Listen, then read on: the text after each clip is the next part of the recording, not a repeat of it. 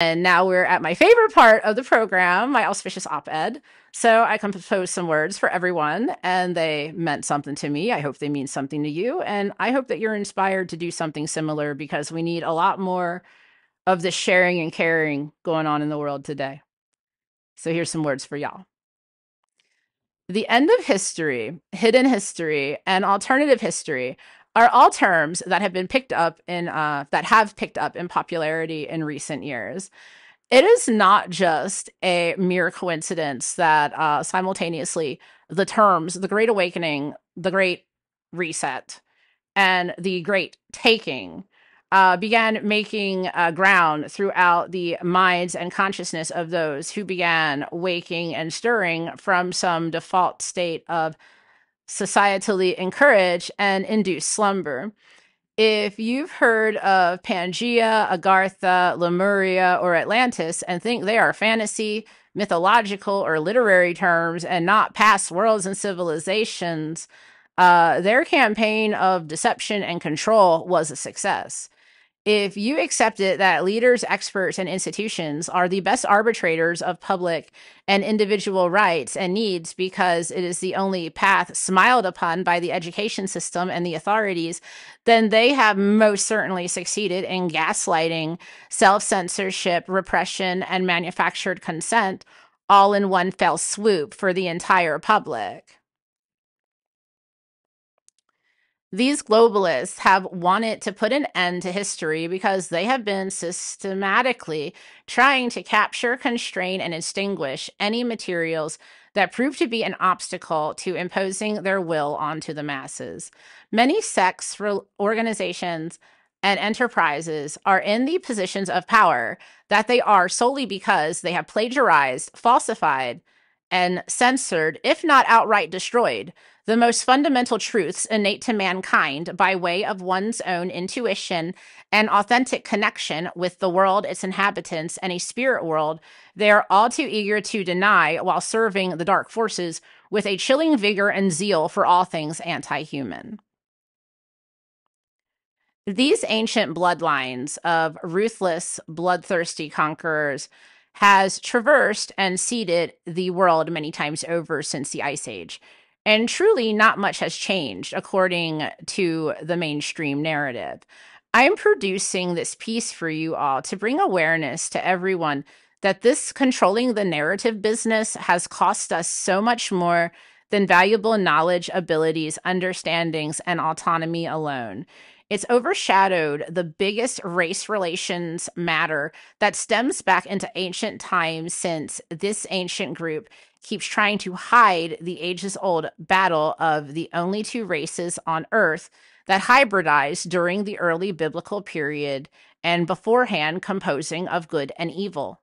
Good is clearly manifested by being more human in behavior and disposition, which is ideally to manifest in being more godly, Christ-like, or godlike, while evil relates to the hybridized offspring of angels, known as the Watchers, fallen angels, demon and demonic entities, all of which are also known as aliens, extraterrestrials, and supernatural beings that reproduced with human females that birthed the Nephilim, a well-known group of giants that are in the Bible and many other ancient texts, and all those Tartarian buildings remains we see the remnants of. So evidence of these civilizations remain despite many groups' attempts at destroying every form of evidence, questioning, and dissenter that stands to prove some valuable points. That's just what they do to protect themselves. It's not because they have any honor. The reason I am going into all of this is because even I acknowledge nearly everything that has been taught for the past few centuries at a bare minimum is more than just a mere satanic deception. It is the phenomenon known as Satan's little season that occurs after the millennial reign that left behind all of those gorgeous Tartarian buildings that they keep torching into oblivion. Well-guarded books of ancient sacred knowledge and hidden decommissioned technologies that made that past society far more advanced than our currently degrading, devolving civilization, cluelessly falling into willful ignorance, numbness, and apathy. Isn't 7 to 8,000 years of progressive conquest, control, and tyranny enough for everyone already? Perhaps it is time to remind everyone who wants to replace us with the machines and AI that we none were put on earth to be anyone's servant or master. And their adamant desire to replace God with money, power, and prestige should have been a red flag that they are all quite literally manifestations and incarnations of Satan, demonic spirits, fallen angels, and everything that you should not desire to follow or aspire to be or to be a part of.